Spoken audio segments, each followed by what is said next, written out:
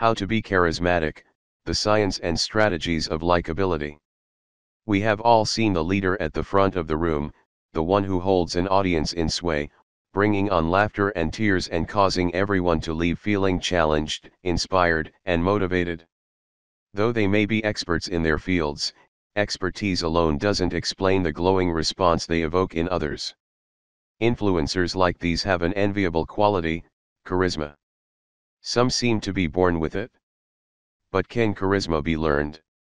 Can likability be developed through purposeful practice? Here's what science tells us about what charisma is and how you can build your own version of these powerful people skills. What charisma is and why you shouldn't fake it? Researchers have studied the effects of charisma for decades, but few studies have attempted to tease out which specific characteristics people mean when they say someone is charismatic. A 2018 study narrowed it down to two traits: influence and affability. Researchers in this study defined affability as being emotionally approachable.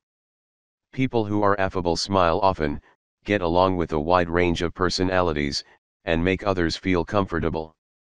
Influence, they said, was a kind of magnetism, the ability to attract attention in a room. An influential person is likely to take on leadership responsibilities and is considered persuasive. People who are charismatic usually share these characteristics. They exude warmth and a sense of competence. They have strong social skills, communicating well both verbally and non-verbally. They often demonstrate slightly unconventional behavior. They are likable. Here's the good news. You don't have to be a life-of-the-party extrovert to be genuinely charismatic. You can learn how to become more charismatic in your social and professional interactions even if you describe yourself as awkward, introverted, or plain old shy. Experts in social science say one key may be to figure out the kinds of settings in which you're most at ease. Not everyone can be warm and engaging in crowded bars and at parties. If you're better able to be your authentic self in a cooking class or bookstore cafe, make those places your go-to spots for conversation instead. Forcing yourself to fake it in situations that are inherently stressful probably won't make you more likable. You may be setting yourself up to be perceived as inauthentic. How to be more charismatic. Some behavioral scientists say it's a myth to think of charisma as an inherent trait. To increase your presence, your perceived warmth, and your likability, incorporate these skills into your communication style. Smile more. This directive can be problematic, especially for women used to being told to smile by strangers in public places. But the science is clear: people read a smile as an invitation to approach. So if you want people to feel welcomed and a sense of belonging around you, allow yourself to smile genuinely, one of those really warm smiles that reach all the way up to the crinkles near your eyes. Look people in their beautiful eyes. A bit of context is necessary here. There are situations in which a direct gaze can be perceived as threatening eye contact as you slip past a stranger in a darkened alleyway, for instance. On the whole, however, looking someone in the eye sends the clear message that you are paying attention. Researchers' trusted source have found that looking at someone directly activates the part of the brain associated with rewards and social inclusion. In studies, looking someone in the eye made people more likely to rate you attractive, competent, and likable. If you're trying to boost your charisma, the direct gaze offers big returns on your investment. Keep your hands in view and use them to help you speak. Hand gestures aren't just mindless flapping and flailing. They are, all by themselves, a highly effective communication strategy. They are especially powerful when used to underscore, highlight, or represent the ideas you're communicating. Hand gestures are visually captivating, and when used to emphasize meaning, they deepen understanding. In fact, the same parts of the brain that interpret speech also process the meaning of hand gestures, possibly because human beings may have communicated with gestures long before they expressed ideas with words. So, when you're in a meeting either virtual or in person, it's a good idea to keep your hands out in the open, on a table or desk, which subtly sends a signal that you're trustworthy and honest. And it's an even better idea to let your hands do the talking as often as possible. Own your oddities. In an age of memes and eerily similar selfies, individuality is refreshing. If you're in a setting where it would be oh so easy to fall back on predictable and safe small talk, consider asking questions that surprise people. In her book Captivate, social scientist Vanessa Van Edwards recommends questions like these to bring about interesting conversations. What personal passion project are you working on right now? What was the highlight of your day? Do you have anything exciting coming up in your life? Researchers have found that when people are expecting a predictable pattern, the sudden appearance of the unusual jolts the learning and memory centers in the brain. The feel-good chemical dopamine is released, and two actions follow. The brain codes the novel experience to be stored in memory, and its reward centers prompt you to look for more of the same.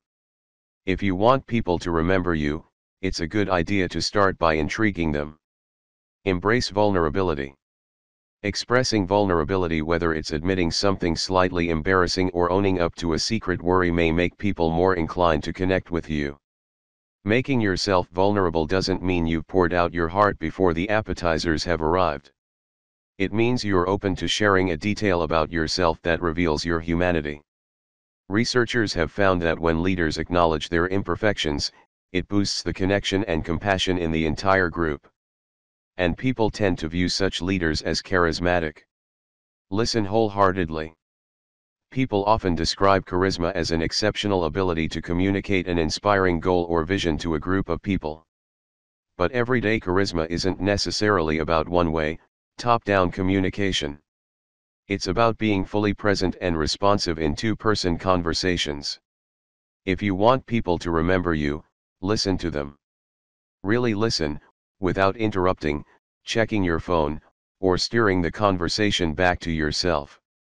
Your conversation partner, whether you're on a date or at a shareholders meeting, is speaking in body language, facial expressions, tone of voice, and words. Get curious about what they're saying. If you notice a flutter of fear or a flicker of anger, ask questions to find out more. Genuine interest in other people is compelling.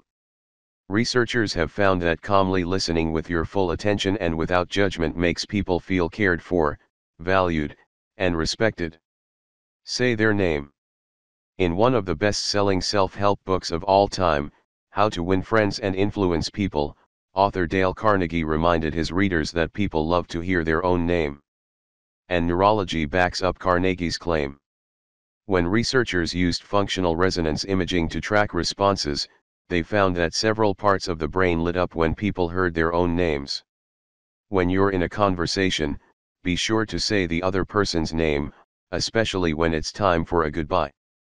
If you're introducing someone, say their name and mention one of their accomplishments, as in, "This is Josh. He's training for the Ironman." Find mutuality. Charisma is as much about connection as it is about impressions. As you interact with people, be on the lookout for shared experiences, ideas, and relationships. Maybe you drive the same car, support the same team, or share a quirky phobia. When you find something in common, don't be afraid to ask questions or dig deeper. A genuine connection isn't the work of a moment. Creating a bond with another person is an act of daring, and your body rewards you for taking the courageous step. Powerful neurochemicals, including dopamine, serotonin, and oxytocin, are released during social interactions. Researchers think the reward for social bonding may have evolved because survival may have depended on social group interactions. Is there a dark side to charisma? The short answer is yes. Human history is full of charismatic leaders who led people astray. Charisma is simply a set of skills that can be used to make friends, alliances, or money, or to achieve goals, whether those goals are noble or diabolical. Researchers are increasingly interested in the detrimental effects of charismatic leaders on organizations of various types.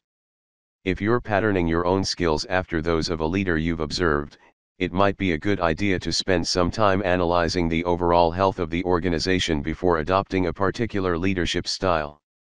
A reading list to get you started.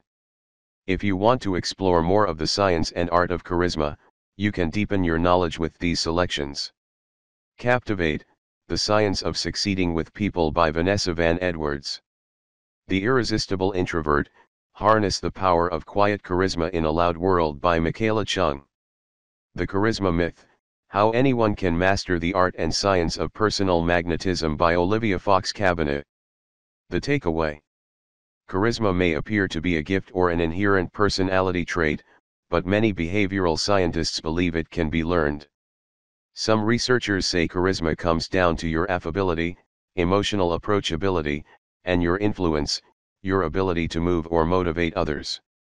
Other people are likely to see you as charismatic if you smile often, look them in the eye, communicate with your hands, and say their name frequently. People will also find you more likable if you establish a connection with them by listening attentively, own your peculiarities and vulnerabilities, and seek commonalities with them. As you cultivate charisma, it's important to be yourself, even if it means you skip stressful public events and opt for smaller, more intimate gatherings where you can communicate effectively. Charisma can't flourish without authenticity, without a real curiosity and interest in other people.